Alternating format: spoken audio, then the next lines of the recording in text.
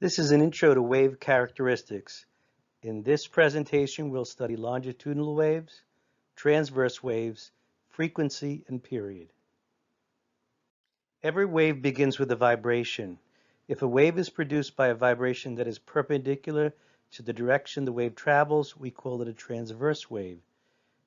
If the wave is produced by a vibration that is parallel to the direction that the wave travels, we call it a longitudinal wave. In this animation, notice that the hand that produces this wave moves horizontally, and so does the wave.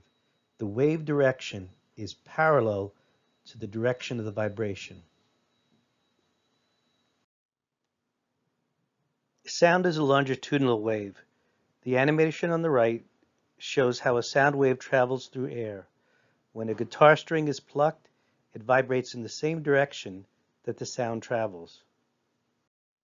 This illustration shows that the vibration of a tuning fork causes the air around it to compress and expand. The hand that makes this wave moves up and down, and the wave moves left to right. The vibrations and the direction that the wave travels are perpendicular, like the first letter in the word transverse. Unlike longitudinal waves, transverse waves can be vertical, horizontal, or any angle in between. Look at the two waves shown. Can you identify the transverse wave? Can you identify the longitudinal wave? The frequency of a wave is the number of vibrations per second, or cycles per second, and its unit is hertz. The frequency of a wave is a measure of how frequently a wave passes a given point. The frequency of a wave is equal to the frequency of its source. A high-pitched sound is a high-frequency sound. The faster a guitar string vibrates, the higher frequency of the sound it produces. To explain such differences, we picture two different sound waves.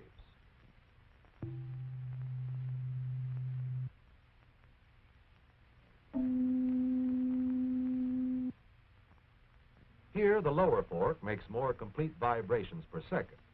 Therefore, its frequency is greater.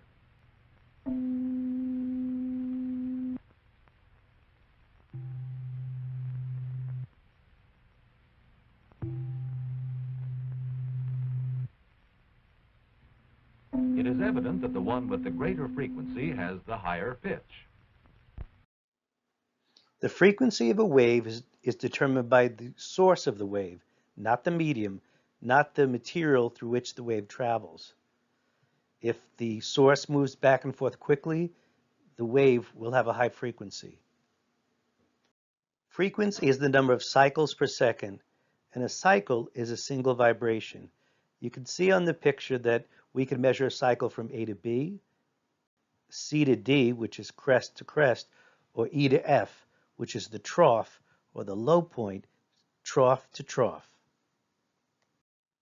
How many cycles do you see between the two green dots? 10 cycles pass a fixed point in a wave train in 5 seconds. What is the frequency of the wave? Use your frequency equation to solve this problem. A wave generator operating for 4 seconds produces the waves drawn below. Find the frequency of the wave.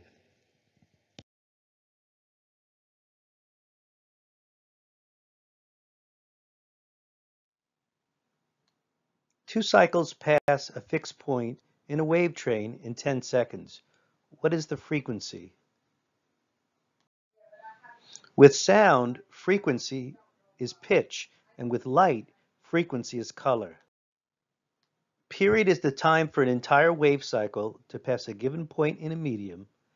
It's determined by the source of the vibration, not the medium. The period equation is total time divided by the number of waves.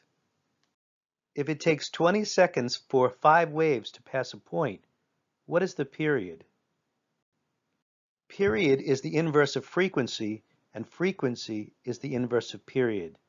This equation can be found on your reference table. All of these waves are traveling in the same medium. Which wave, A, B, C, or D, has the longest period?